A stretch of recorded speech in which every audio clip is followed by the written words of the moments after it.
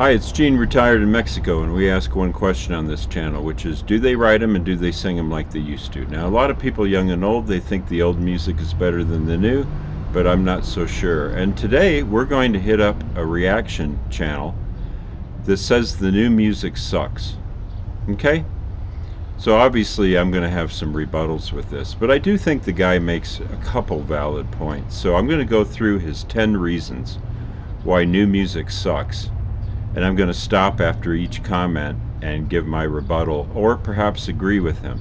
So let's go ahead and hit this up. This is from Classic Album Review, and I'm going to be respectful. I'm not going to say that he's full of crap or anything like that, but if I think he's off base, I'll say that.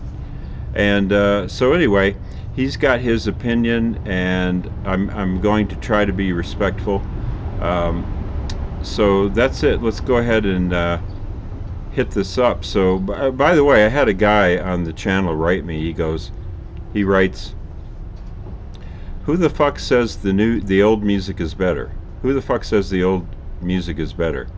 Well, here you go. Case in point, Exhibit A. Let's go ahead and hit this up. Welcome, classic rock fans, to a short and impromptu video, but one that nevertheless asks a very pertinent question. And that question is, have you ever wondered why today's music just doesn't sound as good as it used to?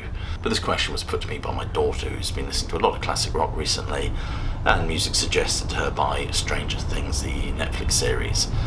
She said to me, "Daddy, why does today's music suck?"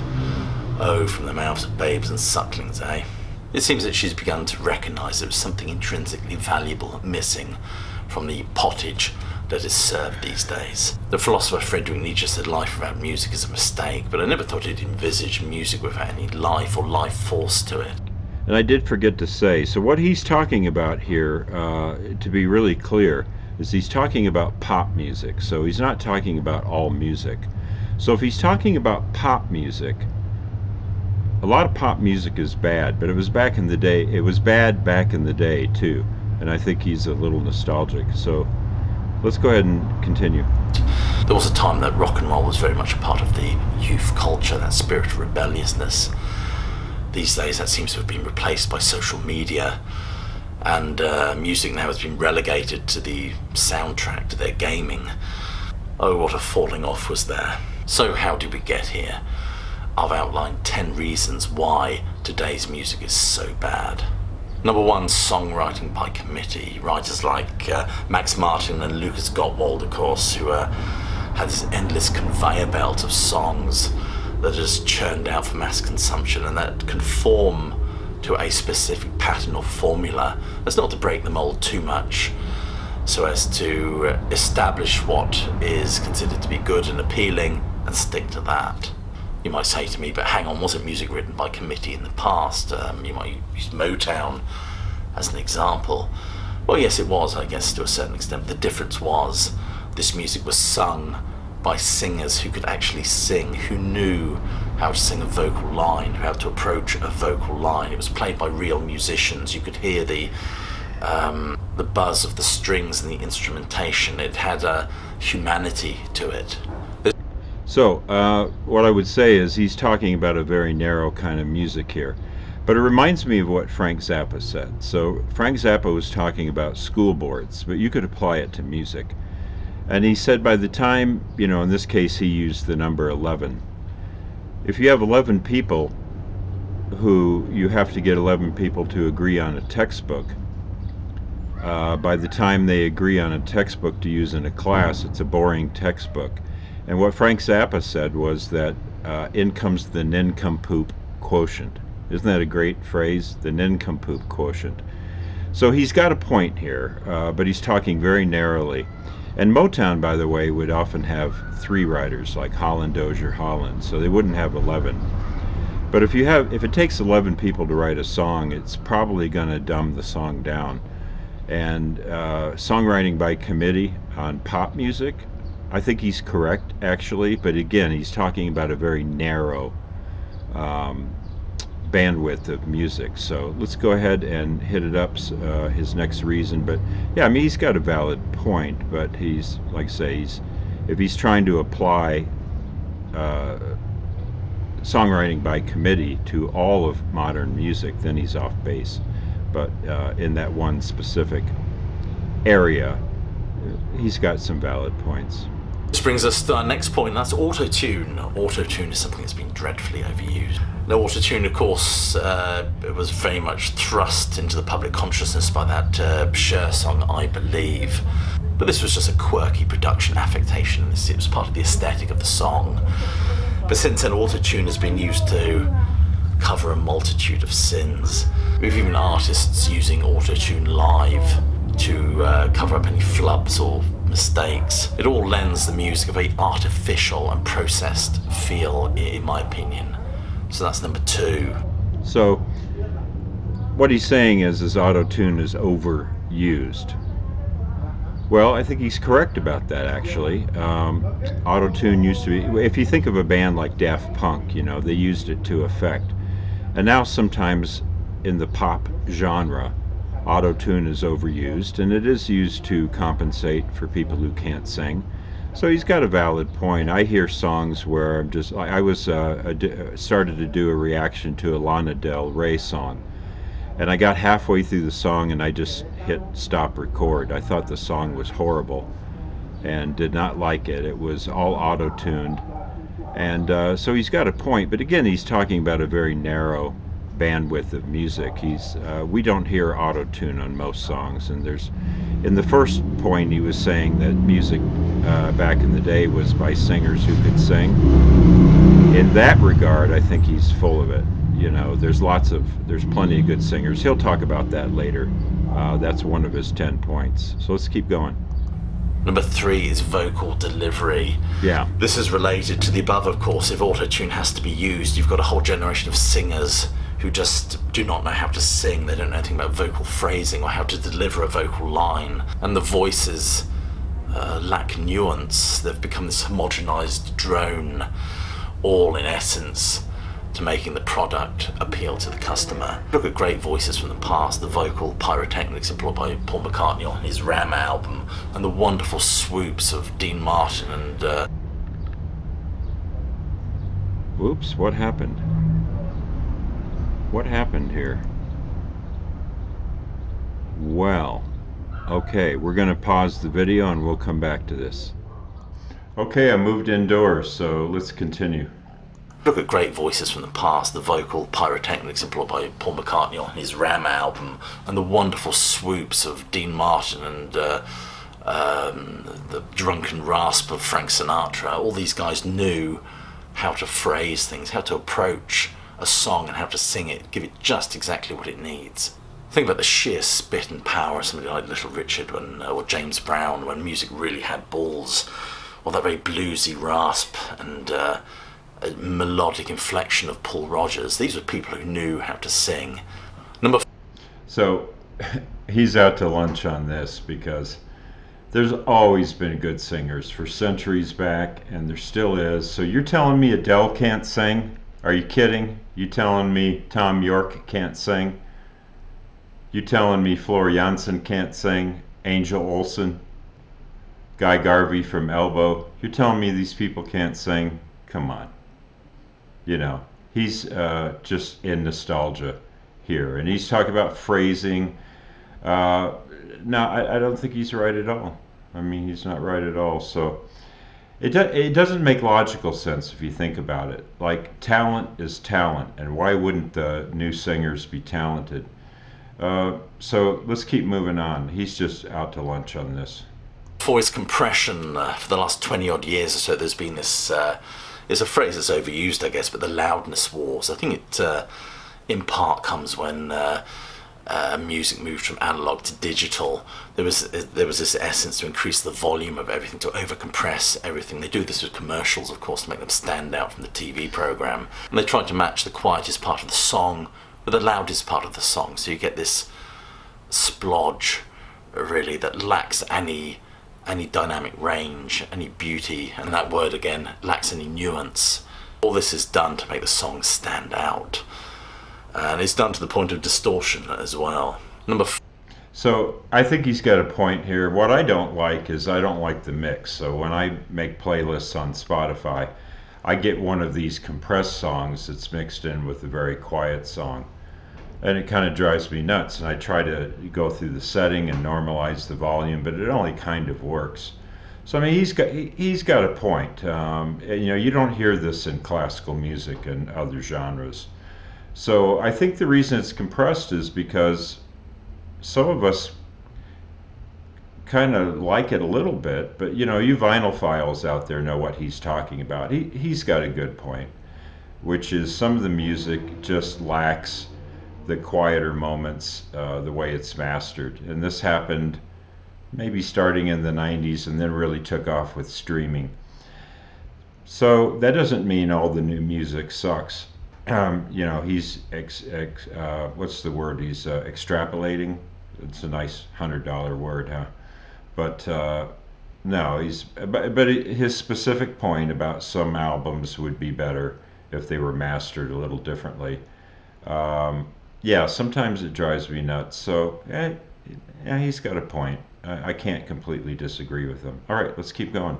5 is sheer variety, that timbre, texture and colour that music used to have. The sounds within the music. I mean, songs have increasingly have less variety in terms of their instrumentation, the way they're sung. And instead of experimenting with different instrumentation and sound, they tend to use the same recording techniques. You think about some of the timbral and harmonic quality of some of those classic albums. But a lot of this has to, the blame has to fall on record companies that just do not want to invest in or produce or look to produce great art anymore. And of course, so I think he's off base except at the very end of what he said. So, you know, we just did a thing on Radiohead, and I was talking about how the string orchestra was asked to use guitar picks instead of violin bows. And, you know, the library of sounds today is richer than it used to be. And I hear all sorts of sonic things that you don't hear in the old records, so I don't really know what he's talking about. I mean, back in the day it was guitar, bass, drum, and keyboards, maybe some horns. And today you have all sorts of things at your disposal. So there are people creating really fresh sonic textures. I really don't know what he's talking about. But at the very end he talked about the music business, and there he has a point. So Spotify. I was watching a Rick Beato interview, and I can't remember the guy's name, but he was really cool. And he set out to Spotify in Sweden, if you say something about we're selling music, the CEO, if he walks by, he'll stop you. He goes, no, we're selling subscriptions. Okay. So, I mean, the suits have really taken over the business. They're buying up everybody's catalog. All these songs are being used on commercials. And sure, there's a point there about the music business isn't as interested in developing new artists. I can't really argue with him on that. That's why most artists today are just going around the record labels, unless it's a really cool record label. There's several cool record labels. You think of Sub Pop or XL or Drag City. There's lots of independent labels that are still developing artists, but the big labels by and large and the streaming services only want to sell subscriptions. So he has a point at the end there, but the bit about the sonic textures, I think he's out to lunch. All right, let's keep going. So you get those very samey voices, or the same style of voices dished up to us in this banquet of X Factor and pop, reality TV shows and talent shows like that. Record labels want to bet on a sure thing, and they're certainly not going to take any risks on developing an artist or any sense of individual vision that breaks from the mould. That's why you have Number TikTok. 6 is craft. I'm using of the work that went into something like Sgt. Pepper's Lonely Hearts Club Band, the texturing and the layers of sound that went onto that record, overseen by the brilliance of something like George Martin, Jeff Emerick, Brian Wilson, of course, that wonderful Pet Sounds with that remarkable band of musicians he worked with, the Wrecking Crew. And the best analogy to make here between the albums I've just spoken about and today's music is craftsmanship as opposed to mere assemblage. And many of these bands served an apprenticeship. They learnt their craft. You know, the Doors had their residency, the Whiskey a Go Go. The Beatles, of course, had their residency at the Star Club in Hamburg, and the Grateful Dead had the in-room, so to speak. These guys learned how to construct and play music.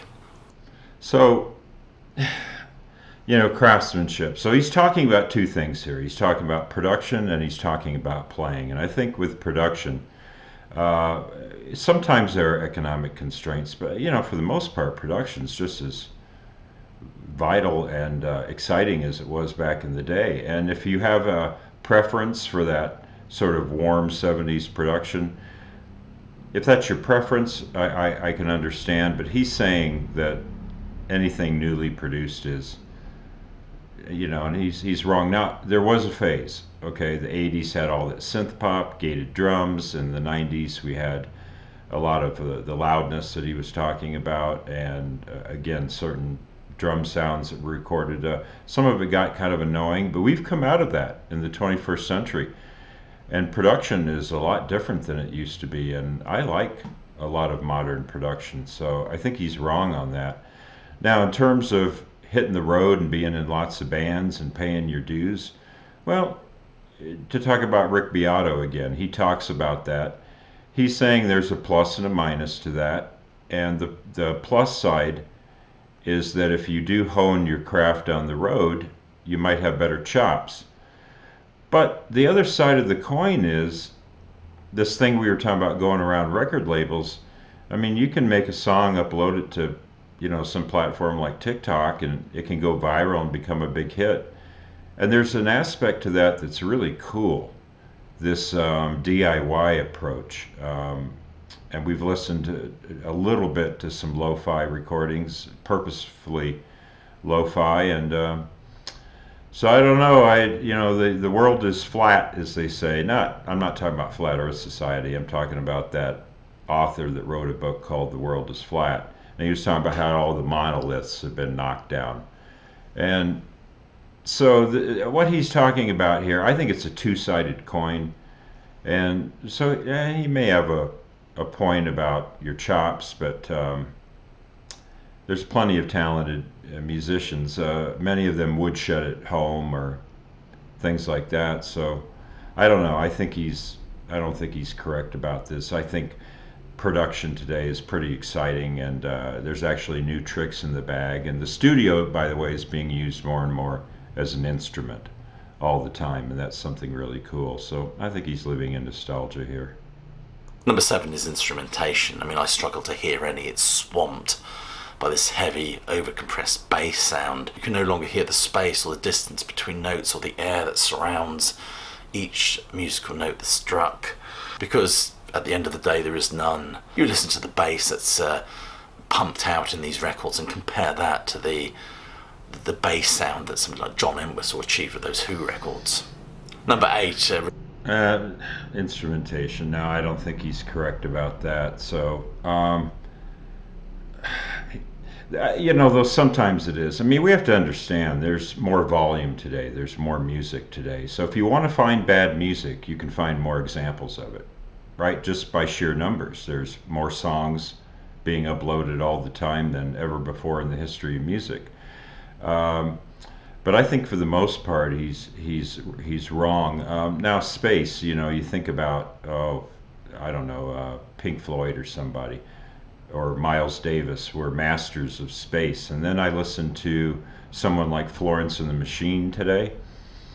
And I will admit that for my ears, her music is a little too busy with too many instruments crowded in there. So there's examples of what he's talking about, but he can't make a sweeping statement like that. There's plenty of music with space and perfect balance of instruments and well-recorded bass. So I don't know. I don't agree with him on this point at all. Just maybe ever so slightly with certain bands, but nah. Relates to the point I've just made, is the over-reliance on drum and bass.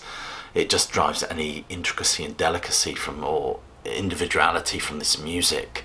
You listen to something like Steve Gadd's drumming on 50 Ways to Leave Your Lover. I mean, it's just remarkable. Everything has just been deadened by this incessant thrum. Number 9 is the lyrical content of this music. So on that drum and bass comment he made, if he's talking about pop music, you know, there's a certain monotony to the top 10 playlists and, you know, those trap beats and some predictable sounds. But if he's only talking about the pop songs that are made and marketed, you know, to top, so people, you know, the masses, they like that, but it was the same back in the day. So this is a good time to talk about something I was thinking of when I first watched this.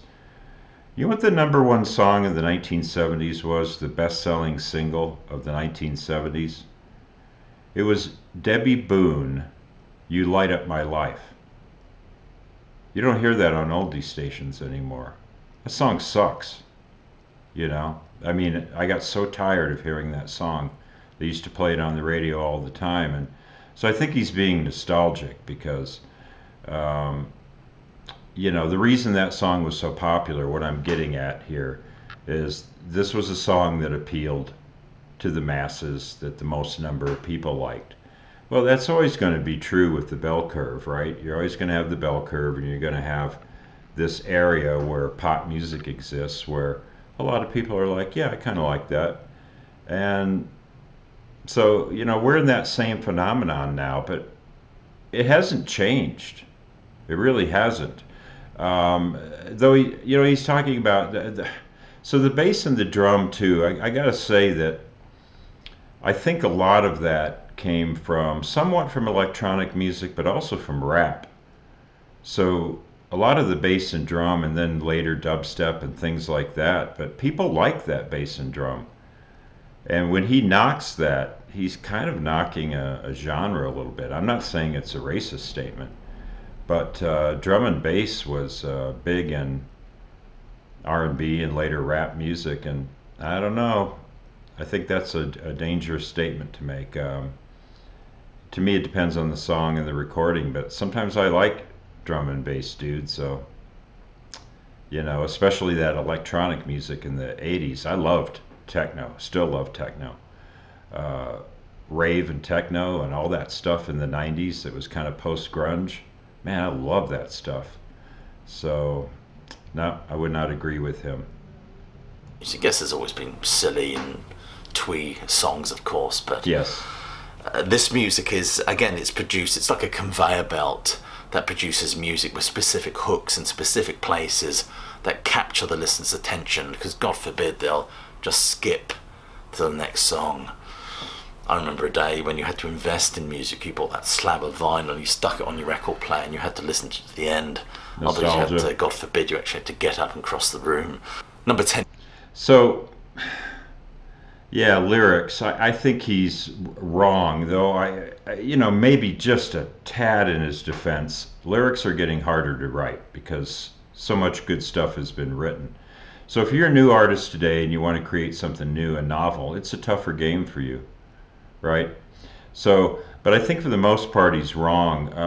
What I will say is with modern music, because of all the music there's maybe less gatekeeping and maybe more average lyrics get out there. But for the most part, he's just really full of it here, because we had really bad songs back in the day. We had to listen to Rod McEwen. We had to listen to songs like Me and You and A Dog Named Boo, and Candyman by Sammy Davis Jr., and Daddy Don't You Walk So Fast by Wayne Newton. We had horrible songs. And then you look at today's music. Guy Garvey from Elbow, one of the best lyricists in rock history. Love Guy Garvey's words. Tom York, great lyric writer. We've been checking out King Gizzard. There's some good lyrics with them. So, yeah, I think he's cherry picking here. Yeah, cherry picking. There's plenty of good lyrics, and I think he's off base there. So I hope what I said wasn't controversial. I'm just saying that there's a lot of product out there. So if you want to find, and when I say average lyrics, let's understand this is math. I think mathematically. If there's 10 songs and one of them in the middle, well, there wouldn't be one in the middle with 10, 11 songs, one in the middle, half the songs are going to be below average. I mean, that's just math, right? That's statistics. So, you know, there's a lot of subpar lyrics out there, but there always was. So again, I think he's in nostalgia here, and I don't think this is correct at all. His audience, an audience that's been absolutely bludgeoned, brainwashed, I don't want to use that term, but by having this music pumped out consistently to the point where it just becomes this colourless wallpaper of sound. It's pumped out in shopping malls and shops, on the internet, gaming, TV series. It's what psychologists call the mere exposure effect, where people are, it's a psychological phenomenon where people just develop a preference for things that they hear often and hear all the time. And you've got to look at the chemistry of that as well. Our brains release dopamine when things, our pleasure centres are activated by things that we feel comfortable with, familiar. And that is why I think today's wonder what his music background really is. deviates from the formula. You might just say that I'm a middle-aged bloke complaining about today's music. So on the audience there, well, what can I say? You know, yeah, I guess you used to have to go to the record store on the release day of the album and actually buy it and take it home and tear the shrink wrap off of it. And today you can just download it. And so there is a simplicity and convenience to music today. And so this has affected me. Okay, this has affected me in my life. I used to have to invest more than I do now. Hey, dude, that's part of the modern world. It doesn't mean people don't still like the music. So, yeah, I don't know. He said we've been bludgeoned. Yeah, I mean, there's, you know, Marshall McLuhan wrote a lot about, he kind of predicted this, that the media would overwhelm us. And how many of us drive down the road past 100 billboards and maybe we noticed one of them? You know, there's so much information overload in the modern world. Yeah, sure, and it's in everything. It's in advertising and television and, like I say, driving on the road. And it can't help but affect our attention spans a little bit. But come on, guy, you know, the convenience is nice. And since I started streaming, I have sold off part of my record collection. I used to have a lot of music, and I've taken a portion of it and sold it off because, you know, and downsized, which is really nice. I like downsizing. And so have audiences changed? Well, I think the cell phone has changed the concert going experience. He didn't mention that, but I don't know. I'm going to sound like an old codger here. I don't mind phones at concerts, but I might have had a preference for when we didn't have phones. But the point is that I still want my phone. And guess what? I'm a hypocrite because I pull my phone out and I film things that I watch as well. So, and upload it to Facebook and, hey guys, look at this concert I saw. So, yeah, I'm guilty as charged. And so maybe I'm conflicted about it, right? So, yeah, you know, there might be just a slight touch of truth to what he's talking about, because now he's not talking about music. He's not talking about the music business. He's talking about us. He's talking about the concert goer and the music consumer. Yeah, we've all changed a little bit. But, I mean, don't you like binge watching a show instead of having to wait every week and check the TV guide? Oh my God. You know, we used to look in the TV guide to see when a show was going to air. And if you weren't on the couch when that show did, then you had to wait until next year for reruns or syndication. So I'll take the modern world. Come on. You know, if I want to watch the first year of a Netflix series, I can binge watch the whole thing. So, I don't know. Dude, it's a trade-off, like a lot of things. There's pluses and minuses. And it's the modern world. So I've said here before, I'm trying to live in the present day, the present moment, and the present year. This guy's not in the present year for sure, but he admits it. Let's hear the last bit of his talk here. Maybe. But I'll be honest with you, I see something very sinister in the way music has been appropriated and the way today's youth are just not tapping into that feral power that music once offered. The singer-songwriter Billy Joel said music should be an explosive expression of our humanity. I hear very little in what is real or lived experience in what is churned out these days. Anyway, you may fundamentally disagree with everything I've said, and that's absolutely fine. Please leave your comments below. I'll urge you to click like, subscribe, and check that bell to get notified. So yeah, so we'll wrap this up. I think you guys can see that he's being a little bit nostalgic, or a lot nostalgic, really. So I just wanted to play this because, hey, Exhibit A, here's a guy who says the old music is better than the new music, and my channel is all about being in disagreement with that. So I appreciate you guys joining the channel here, and I guess in conclusion, I'll just say, he's got a couple minor points here and there that I can concur with, but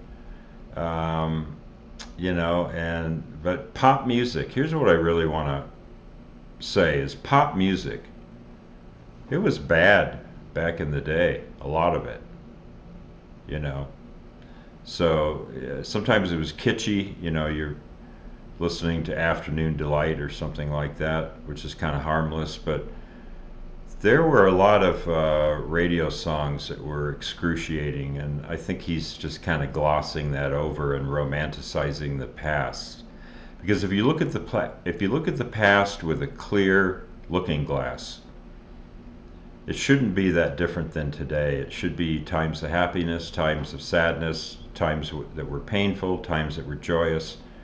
And if you kind of rewrite the past, that's a dangerous place to go. As you guys know, I'm not a big nostalgia fan, so I prefer to be here with you listening to modern music. So thanks for hanging out with me, and as we say here in Mexico, buen dia.